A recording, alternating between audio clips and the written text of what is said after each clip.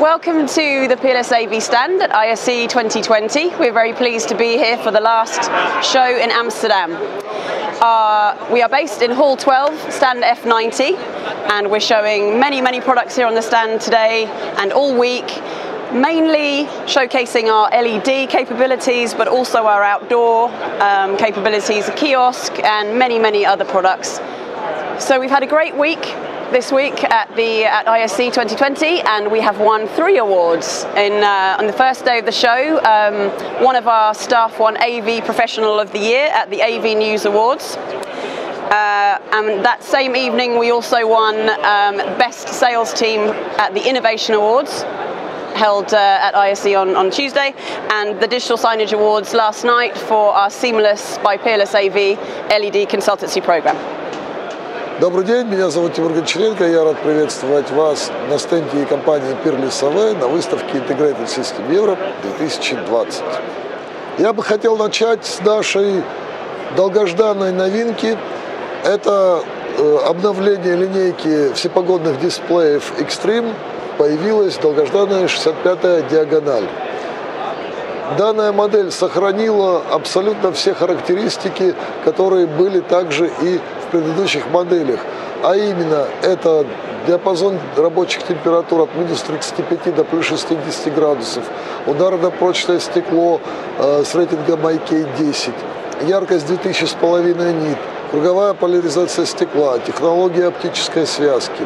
В отличие от предыдущих моделей, данная модель имеет класс защиты IP66. Здесь мы показываем тот же самый стенд, который у нас был и в прошлом году. Мы визуализируем цифру 8 в классе защиты IP68. Таким образом показываем, что он у нас водонепроницаемый. Как видите, при погружении в воду он продолжает стабильно и качественно работать.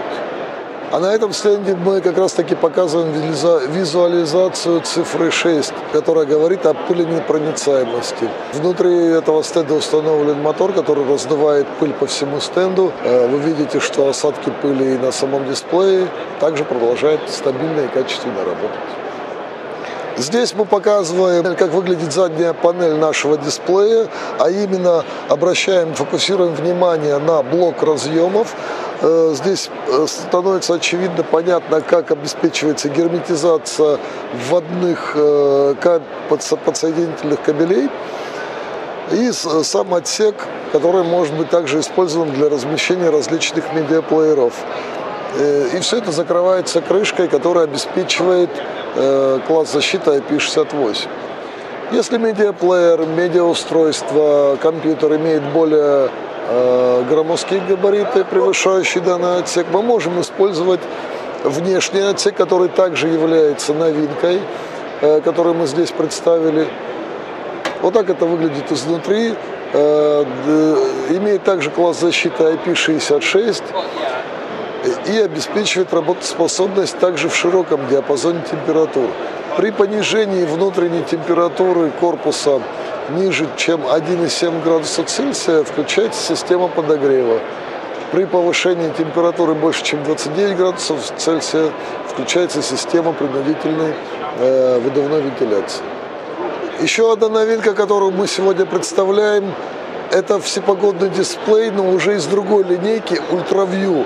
Перед нами дисплей с размером диагонали 86 дюймов. Отличие линейки UltraView заключается в том, что класс защиты у нее составляет IP55, яркость 900 нит, диапазон температуры от минус 35 до плюс 50 градусов, но при этом разрешение 4К. Данную модель мы рекомендуем устанавливать также во всепогодных применениях, но желательно под навесом, чтобы избегать попадания прямого солнечного света и осадков. Здесь интересная инсталляция тем, что, как видите, она имеет искривленную форму, но при этом прошу обратить внимание, что используются абсолютно классические традиционные модули. Эти модули установлены под углом 4 градуса друг к другу.